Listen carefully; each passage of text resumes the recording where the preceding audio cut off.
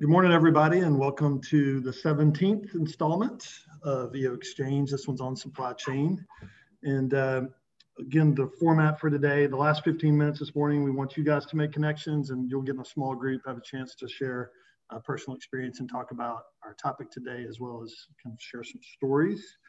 There's going to be a survey put in the chat at some point, please, or you're going to get an email. Please fill out the survey. It's very helpful.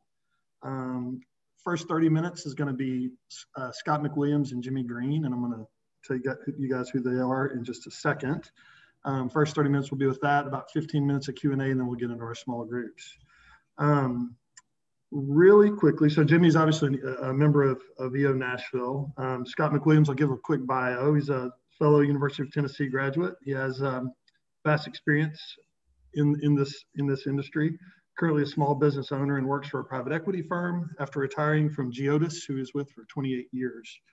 Sits on 5 logistics and distribution companies on their boards, in addition to serving as past president of the Southeastern Warehouse Association, University of Tennessee Global Supply Chain Advisory Board, the American Heart Association, Nassau Area Habitat for Humanity, Rural Range USA, and the United Way of Metro Nashville.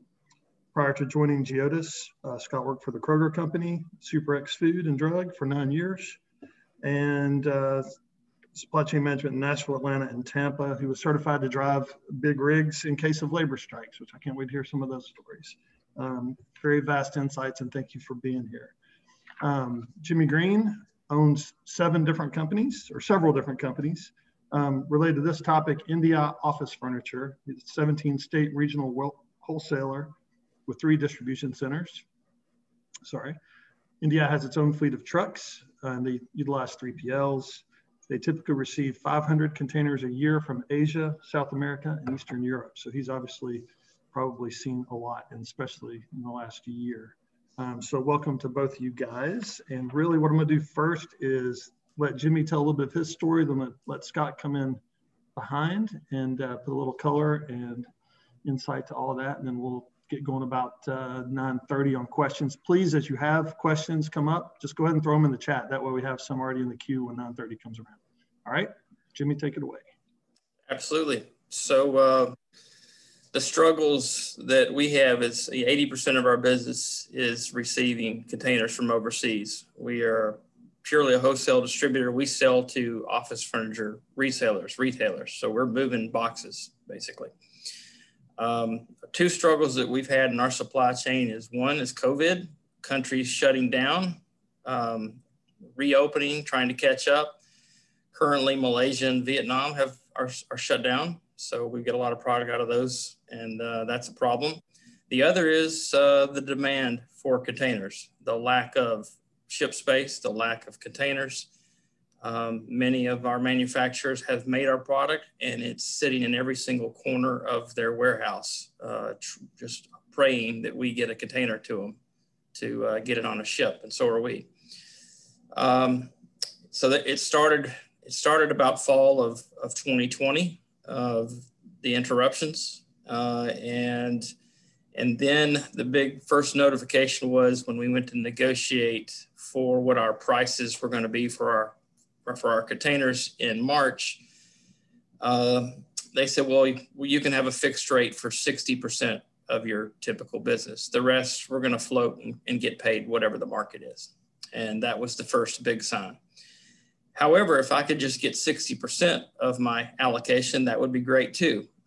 Currently, the demand is so strong in the world economy that I'm not worried about the floating rates at the moment. The fixed rates, if I could get 60%, that would be fantastic. So those are the struggles we're dealing with. The reclosings of countries is a big problem. We do have our own domestic fleet, which has given us a great advantage over our competitors that use all third-party domestic logistics, but we still have to utilize that channel as well. And that's twice as much as usual if you can get a truck and a driver. That's my struggles.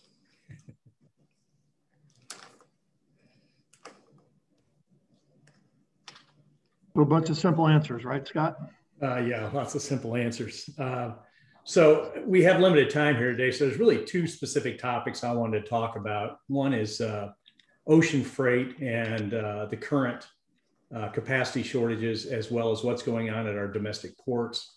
And then secondly, I want to talk about the trucking industry and what's going on there in terms of rates, drivers, and availability.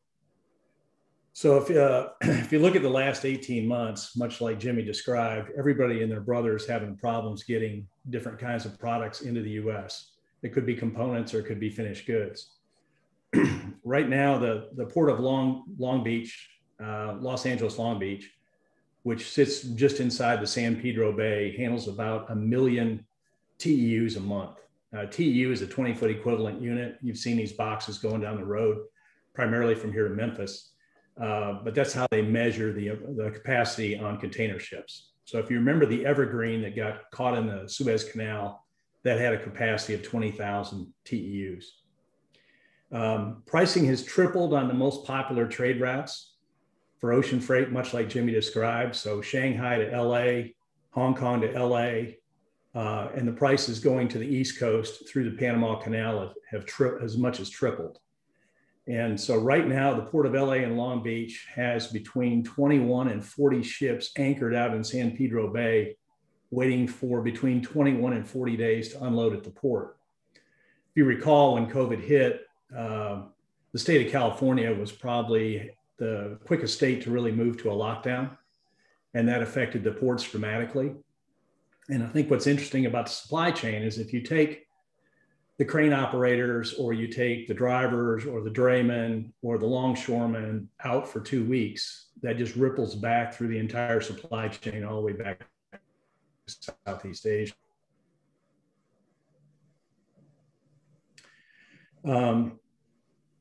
So you've got that problem, and it's exacerbated other areas, including air freight and then domestic transportation.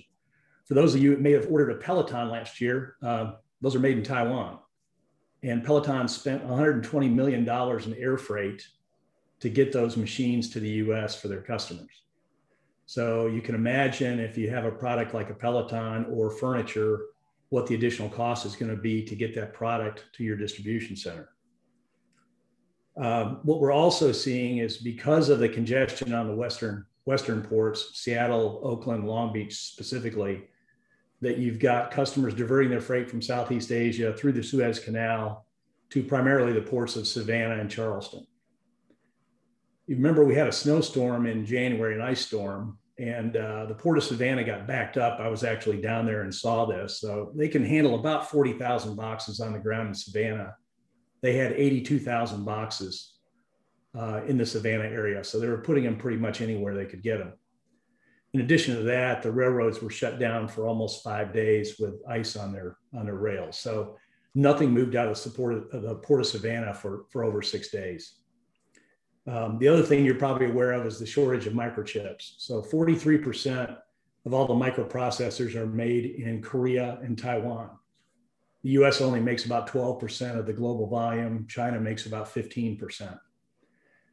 So if you're like me, who ordered a car last February and still has yet to see it, it's because there's a shortage of microprocessors. You know, currently up in Louisville, if you go by the racetrack, you'll see about 25,000 Ford F-250 trucks that have been completed from the manufacturing standpoint, but still don't have the microchips in the trucks so they can run those trucks. It looks like the microchip shortage is going to continue to last for between 26 and 60 weeks. So well over a year before we're going to see microprocessors back into our economy. Now I'd like to go over and talk about some more good news, which is the transportation industry. So if you look at the transportation industry, there's several components. You've got private carriers like the fleet that Jimmy described. You've got over-the-road long-haul truckers. You have the LTL, less than truckload market, and then you have draymen. Draymen are the people that move the containers from the port to a distribution center. The average age of the truck drivers in the United States is 49 years old. 25% of all the over-the-road truck drivers are over the age of 55. Currently, there are 54,000 former truck drivers who cannot drive anymore because of the enhanced testing for drugs, substance abuse, marijuana, and other types or they have a DUI conviction. So we lost 54,000 truckers in the last 3 years because of that. A few years ago, the industry also mandated what are called ELDs. So in the past, a truck driver could either work 60 hours in 7 days or 70 hours in 8 days. And that included 10 hours of driving and then 5 hours of what's called on-duty time. So that is the time that they spend either loading or unloading their truck at a distribution center. When the industry went to ELDs, these are electronic log data machines that are connected to the truck. So, you see all the commercials about the personal injury attorneys, and there may be a few on this call, nothing against them. But back in the day before ELDs, you had drivers that were running 70, 80, 90, 100 hours a week, and obviously falling asleep and causing massive truck accidents. The safety level within the truck driving industry has improved significantly because they use the ELDs. The downside is there's a lot less capacity from the existing staff that are driving these trucks today. The other problem with the industry, and I was talking to Samir about this, it's a really bad lifestyle. So there are over 400,000 over-the-road truckers. These are the guys that you see that pull into the Love's truck stop or another truck stop and wait for their number to be called so they can take a shower. They make about $47,000 a year, and they're gone typically for 5 to 7 days a week. Often they get stranded at some location because they can't get another load to pick up or a backhaul. So with a $47,000 median income, and you're working typically 60 to 70 hours a week, and you're either sleeping in your tractor or some rundown hotel, it's not a very glamorous lifestyle. You also have to be at least 21 years of age to drive a truck. And there are some moves in the legislature, specifically the House of Representatives, to try to get that dropped to 18 years old so they could pick up some of the workforce that's coming out of the military. The other interesting thing is if you look at the trucking industry, 91% of all over-the-road for-hire trucking companies are 6 tractors or less. So this is an entrepreneur that owns 5 or 6 tractors and is trying to make the payments on his equipment, pay for his fuel, pay his fuel taxes, and pay his drivers enough to keep them. And with a turnover rate of well over 100%, some truckload carriers have turnover of over 200%. It's very difficult to keep a driver in the seat and keep that truck on the road. Currently, right now, there are over 4 million job postings for drivers who have a commercial driver's license. And as I think we all see today, the staffing shortages that we see in every facet of our economy continue to get worse and worse. Freight rates are expected to go up. Freight rates since 2019, this is both over the road, truckload and LTL, have gone up 30% in the last 2 years. And those are projected to continue to go up at least 2 to 3x what our GDP growth is. So folks like Jimmy are going to have to pay a lot more freight for their products. And I think us as consumers have to be aware that we're going to be paying a lot more for the products that we buy, sell, and consume. So Samir asked me to talk about what I thought would be the 2021 supply chain trends. So I've got 8 or 9 here that I'd like to share with you. First of all, I think more companies are going to tend to focus on the products and services that they offer, and there will be more outsourcing going forward. So companies like Geodis, the company that I recently retired from, they're going to see continued trends in their business. So the 5 boards that I sit on are all third-party logistics providers. I think the lowest growth company of those 5 is north of 15% this year. Second is I think we're going to see continued high double-digit growth in e-commerce. Everybody knows about that. There's no bulletin there, except you got to have to continue to have the capacity to be able to handle that.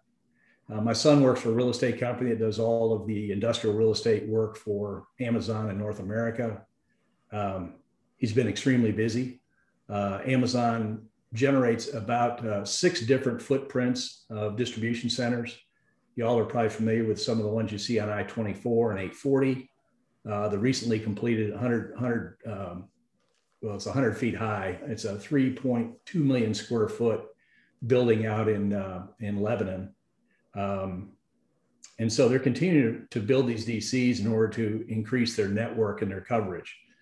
Those of you that are Amazon Prime customers know how great it is to order something in the morning, get it there in the afternoon. And so you're going to see more inner city fulfillment centers, much like the one over off Brick Church Pike that Amazon operates there. And you're going to see more companies, both third-party logistics providers, as well as companies like Walmart and Target, move into that space as well. Number 3, labor shortages. Again, no bulletin here, but it's especially dramatic in the transportation and logistics space because the jobs historically are they're hard work. They're typically done in ambient temperature facilities, and they work long hours. And especially during Q4, when we have our holiday rush, there's lots of mandatory overtime, and it's not a great industry to work in. Number 4, more focus on environmental social governance and sustainability. I was on a conference call yesterday with a company I'm working with. They're going to build a new aluminum can manufacturing plant. It'll be 500 million cans a year. And so what you're seeing is a dramatic shift away from PET plastics and glass and more to aluminum. Dasani recently opened up their aluminum can water plant. And so I think we're going to see a lot more focus on what companies are doing for not only the environment, but also their communities. Number 5 is increasing focus on redundancy. As we all saw during COVID, more companies are spending money on their systems, their networks, and redundant suppliers. So nearshoring is going to be another big trend going forward. As we saw from the pharmaceutical industry, we've seen from the automotive industry. We just can't get the raw materials here quick enough to be able to respond to supply chain disruptions. Number 7 is improving resilience. So more visibility and real-time monitoring of supply chains. So I need to know when a ship left a port overseas. I need to know when the ship landed at LA Long Beach. I need to know when those containers have been grounded, when those containers have been put on a chassis. Right now, there's a huge shortage of chassis. Chassis is the frame that the container sits on that they dray to your facility. 2 years ago, a container chassis was $12,000. A company I work with right now just bought 50 last week. They're now $22,000. Number 8 is reduced transportation capacity with higher price volatility. So again, as Jimmy mentioned, I don't care whether you're talking about trucks, airlines, Uber, Lyft. We're going to continue to see constraints in those areas, and it's going to affect both pricing and availability. And lastly, is increasing efforts to eliminate labor. So in the warehousing side of the business, we have spent an enormous amount of money in automation, in robots. If you've seen the videos on the Amazon distribution centers, that's becoming more of the norm than the exception. You're going to see a lot more robotics, more artificial intelligence. And sometime in the near future, you're going to see driverless trucks. They're already in Utah and they're in Texas. So look out for those on the highway. So Richard, I think that's all I have. Thank you so much. It's all news. Doesn't have to all be good news, right? So, this is the way that works. I appreciate that, and it's great information. If you have some questions, let's go ahead and we'll start rolling into some of those. Jimmy, that's exactly what you're seeing, I guess. I mean, is it like you just checking off the list as he was going down the topics? Yeah, pretty much. I might just expand on a little bit of what Scott said about bringing business back home. Please. Everybody in the distribution business has, used to getting products from Asia, and now they can't get it. There's only one communist, government that's ever been successful, and that has been the Chinese, thanks to the United States backing them and let them manufacture everything for us. However, the trend, as Scott mentioned, not only in the aluminum side, but there's 17 steel plants being built right now in the great USA. We've got several relationships in Mexico and Canada, and I'm fortunate that I had those relationships already, because we're pouring more and more of our buying power above the border, below the border, because we don't have to depend upon a container to get it to us. And we just had a bunch of vendor meetings this week, and they were all in saying we're being bombarded by opportunities. So the landscape is changing dramatically for North America, which I think is going to be positive for the North American worker. Perfect. Thank you very much. Let's start rolling through some of the questions. Keep them coming in there, and we'll go through.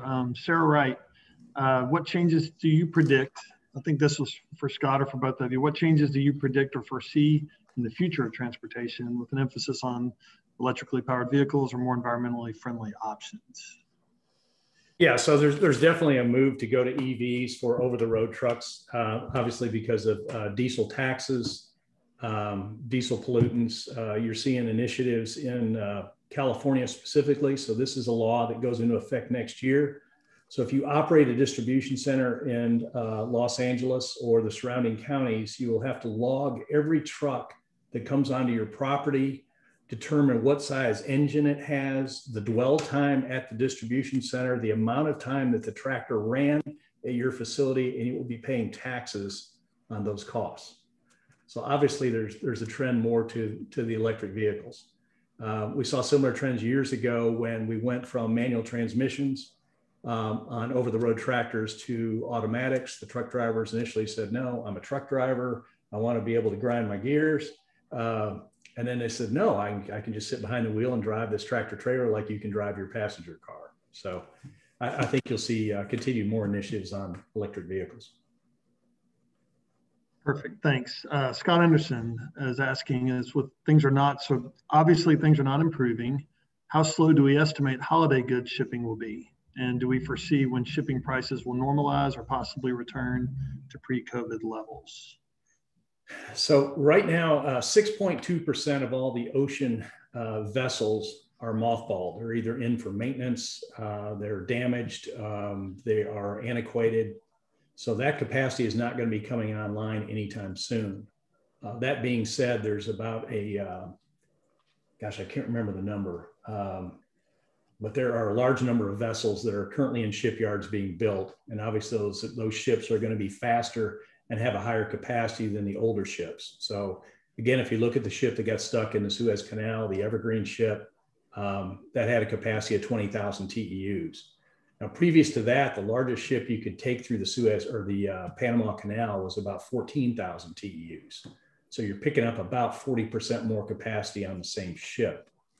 I think based on what I have read and researched, you're going to see transportation rates normalize probably in the next 18 to 24 months, assuming we don't see a huge spike in fuel costs. But I think this holiday season, and I saw a comment earlier, this holiday season is going to be worse than last year's in terms of availability of products. And Jimmy, I don't know what you think. Yeah, no, it's going to be really rough for not only the rest of this year, but the beginning of next year.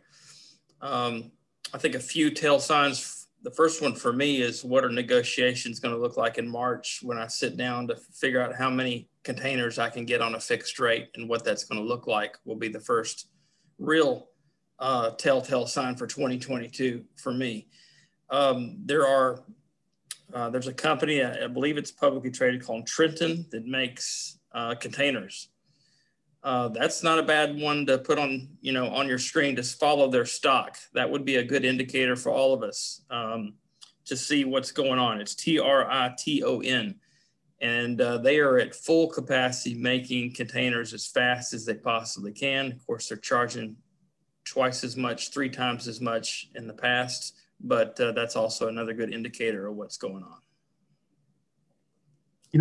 I think I have a habit of blaming COVID on everything, blaming everything on COVID, I should say. And I'm wondering, we obviously, the driver shortage has been something that's been around, we've seen coming, down the pike. What out of the different things you've talked about, what has predated COVID, and did we, what did we see coming?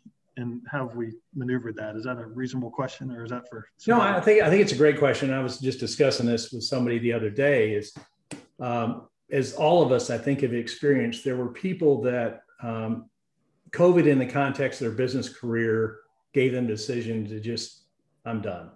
I'm retiring. I'm quitting. Whatever. There were tens of thousands of truck drivers that made that decision.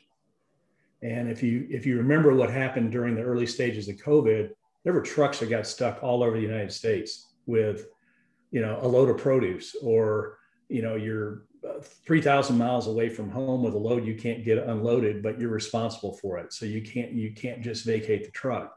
So there are a lot of people that elected during COVID not to return to the profession. And I think that's another reason why we are where we are today. And we've seen this in a lot of other professions as well, where people just said, I know a lot of doctor friends that just said, hey, I'm done, I'm retiring.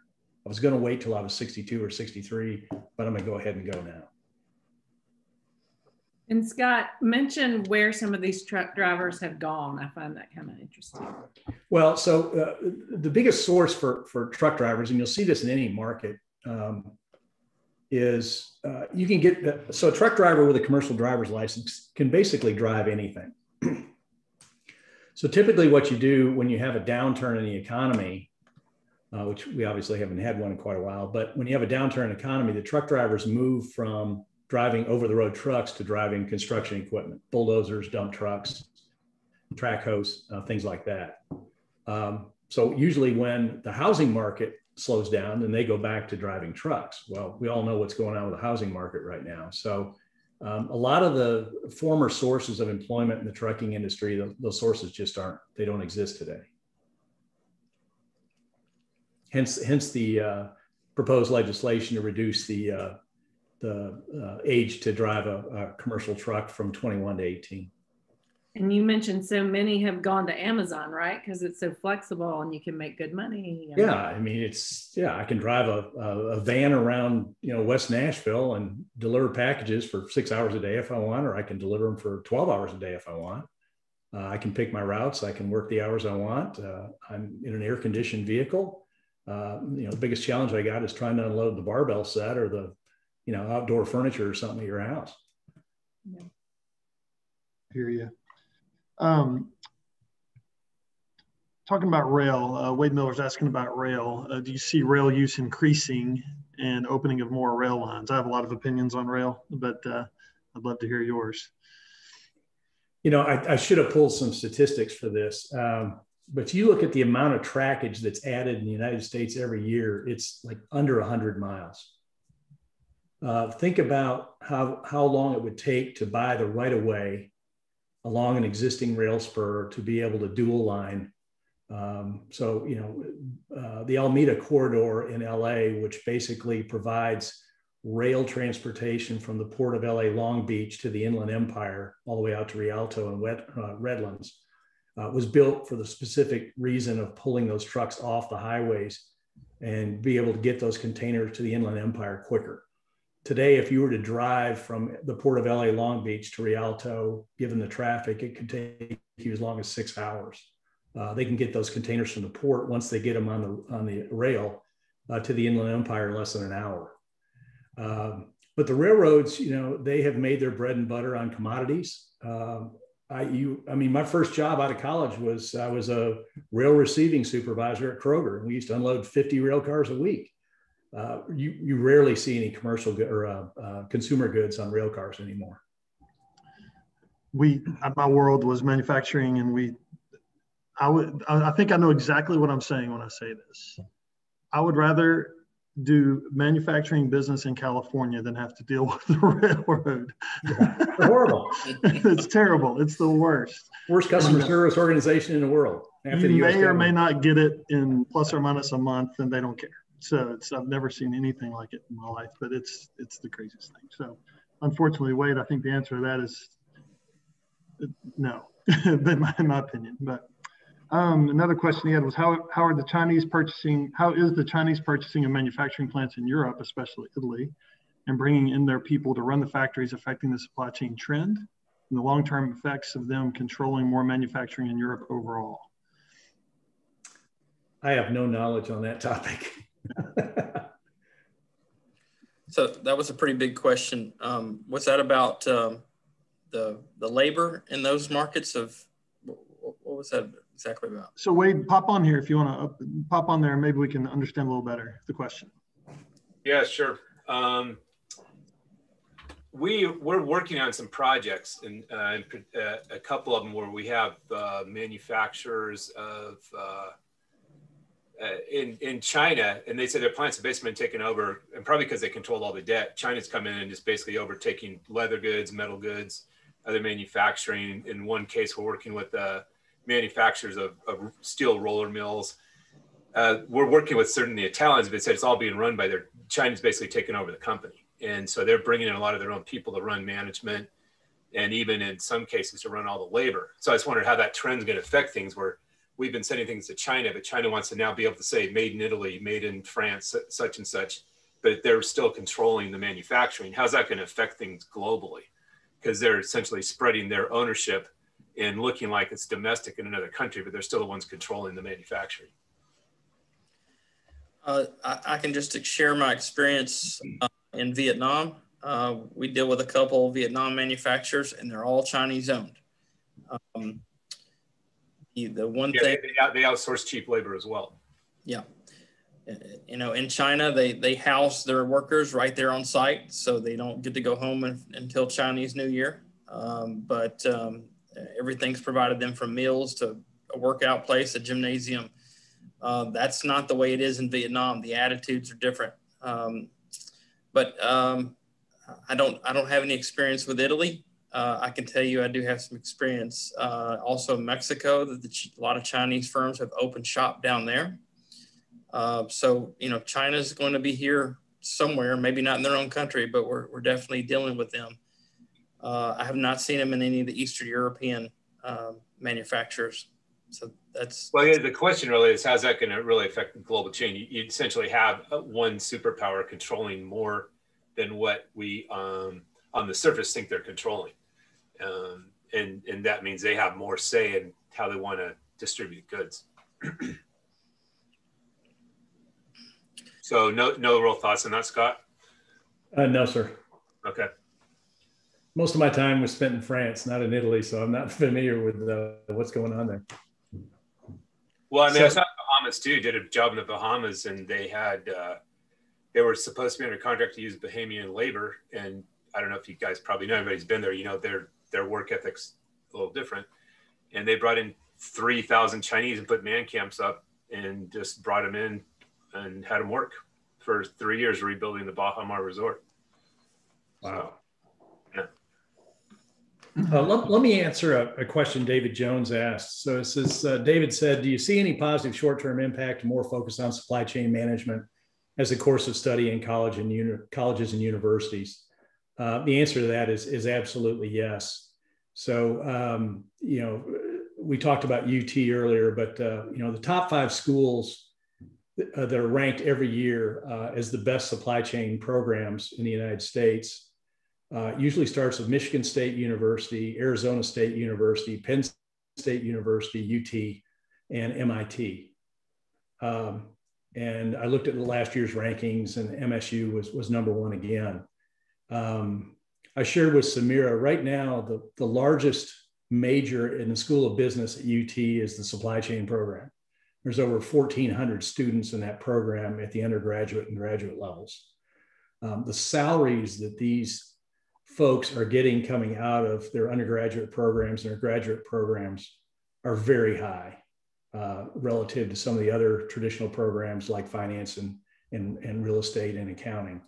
So recently you've seen both Lipscomb and Belmont introduce their supply chain programs. I've worked with Tennessee State University developing their program as well. HBCUs are moving this way. I wish they'd move that way sooner, but they have lots of great support from major Fortune 500 companies.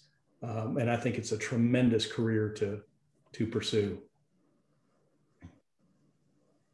Perfect. And I'm going to drop down to Samira's next question, which I think is perfect as well, is share any thoughts on how this will affect us in Middle Tennessee specifically. and also what kind of color can you put on to, why we are such a hot distribution center, now. So. Yeah, so great question. So let me start by just sharing you kind of some history. So when I started Osborne Hesse Logistics, we were a $9 million company with about 2.5 million square feet of space in Middle Tennessee and Bowling Green, Kentucky. We grew that company to currently it's 55 million square feet of space. And so we're in 24 different countries, just in the Americas. But what you see in the United States is typically, and Jimmy can attest to this, companies put together their distribution networks based upon populations and the time to serve a given market and availability of products. So when you look at a network across the United States, again, it depends on the company. I'll pick one, Starbucks or Apple, which I have a lot of experience with. So Starbucks has 5 distribution centers. They have one in Seattle, Kent, Washington, one in Reno, Nevada, Carson City, one in Nashville, Mount Juliet, one in Harrisburg, Pennsylvania, and a 5th one in Dallas, Texas. So most companies will have a network that encompasses the West, the Southwest, the Midwest, and the Northeast. So you generally have a minimum of 3 DCs, again, depending on the size and volume of these, you do 4 or 5. Well, what became a real hot spot, as we all know, was Memphis. And so when companies are doing their analysis on where to put distribution centers, they typically have one either Nashville, Memphis, Louisville, or Cincinnati. On the Southeast, you're going to be in typically Atlanta to service both Florida and the Southeast. In the Northeast, where you used to go to New Jersey on the Turnpike up around Cranberry, most of that tonnage and most of those buildings are now in Southeastern PA. So you want to be in Harrisburg, Mechanicsburg, places like that. 75% of the US population lives within a 500-mile drive of Nashville. And ironically, the most number of miles you can drive in a tractor trailer is about 550. So that's one of the reasons why Nashville continues to be a hot spot for distribution centers. The last DC that I worked with before I retired was the new 1.2 million square foot distribution center for Apple out in Mount Juliet. It is a totally air conditioned building. I wish I knew what the utility bill was per month, but it's a huge amount of money. And that building typically carries $6 to $7 billion worth of inventory in that one facility. Wow. Yeah, if y'all have not driven to some of these outlying counties, especially like 840 going towards, I guess I was going towards Knoxville. There's distribution centers have popped up overnight. I didn't even know they were there, like Rooms to Go and Napa Auto Parts and all kinds of crazy stuff. It just seemed like it happened overnight. As a kid that grew up in Lebanon, it didn't happen overnight. but I hear you. So awesome. I had another question. I want to go back to one of the things y'all were, Scott, you were talking about earlier on about the 21 to 40 ships sitting out off the coast of LA. That was going on too well before COVID, right? Or no? So not typically. I mean, there's always a few ships anchored out there, but what happened at COVID, it peaked at around 65 ships.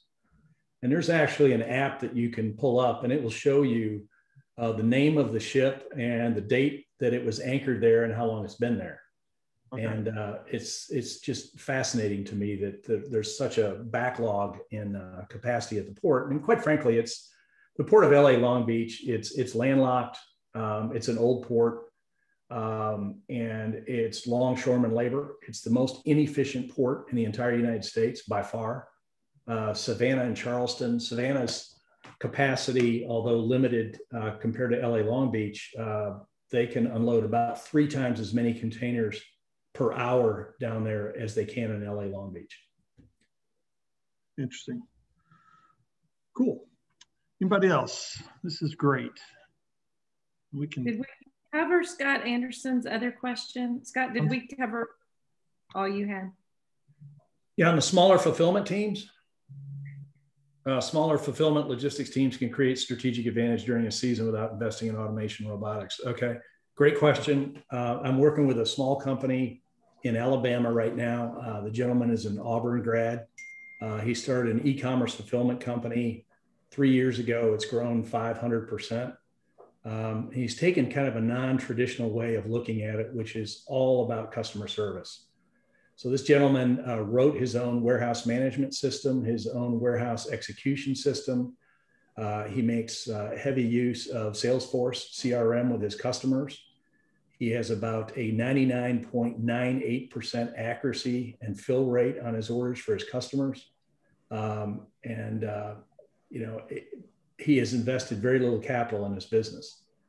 But there's a lot of smaller players getting into the space. And I think if you focus on customer service and your order fill rate and accuracy, you can compete with just about anyone. There's a lot of people don't want to do business with Amazon for numerous reasons. And so I think there's lots of opportunity in this space for other players. Awesome. Thanks. I do have one more question real quick. Do you have any insight on this new startup Flock Freight that's doing these, that's got this huge investment of capital and what kind of impact that's going to have on smaller truckloads or? Scott, that's a great question. There's probably about 8 different companies that are out there in this space looking at trying to answer this problem. Uber Freight was one of the first. There's not a clear winner anymore. I would tell you that there's a lot of venture capital and private equity money chasing these companies to see who's going to win.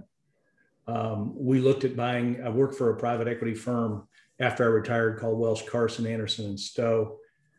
We were looking at buying some of these businesses and they were quoting 2 times revenue as a purchase price, not a multiple of earnings or a multiple of EBITDA. So I'm not sure who the winner is going to be, but somebody, when they figure this out, is going to do very, very well. Awesome. I think it is about time to roll into our small groups and just a couple things. There's going to be 2 questions. I think, Marla, you're going to put them in the chat. Are they already there? Probably.